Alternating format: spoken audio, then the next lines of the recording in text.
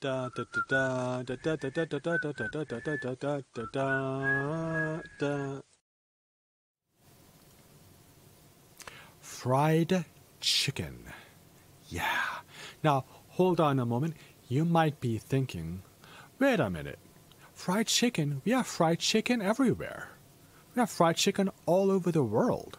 That doesn't make it Southern food. And that doesn't make it soul food. Well, actually, it kind of sort of all fried chicken came from this.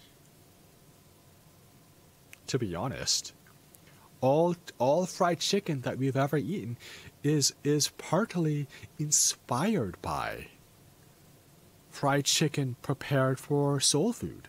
Yeah, yeah, yeah, exactly. And generally speaking, Southern fried chicken tends to be fried a little bit longer than, say, other examples of fried chicken, and the batter, the bread, tends to be thicker and crispier. So it's cooked hotter and longer to get a real crispy, really crunchy, thick bread shell around the chicken. Now, something else to note is that the oil is almost always vegetable oil, but in the past, it was pork fat and tallow. Yeah, animal fat. It was just so it'd be very, very, very greasy, but it also has this very, very unique taste to it. Very unique. The bread has a very unique flavor to it, but very, very, very oily, very greasy. But lately, we use a lot of vegetable oil instead, and so because the flavor has changed, a lot of soul food fried chicken will add pepper to it. Remember that cayenne or that hot pepper to it to give that bread a very spicy chicken taste to it. That is considered the proper Southern fried chicken.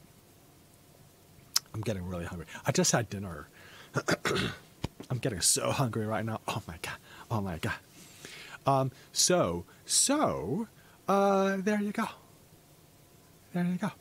And another thing is, in a lot of the parts of the U.S., we only fry like the drumstick or the thigh.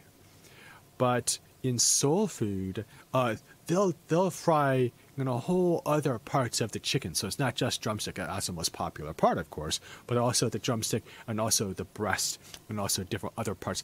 Chicken neck, the tail meat, they'll fry that too. Yeah, so other parts of the chicken, of the bird, that other parts of America wouldn't even consider eating. So like the neck and the neck bone is very common in Southern fried chicken. So there you go. Southern fried chicken is another popular dish in soul food.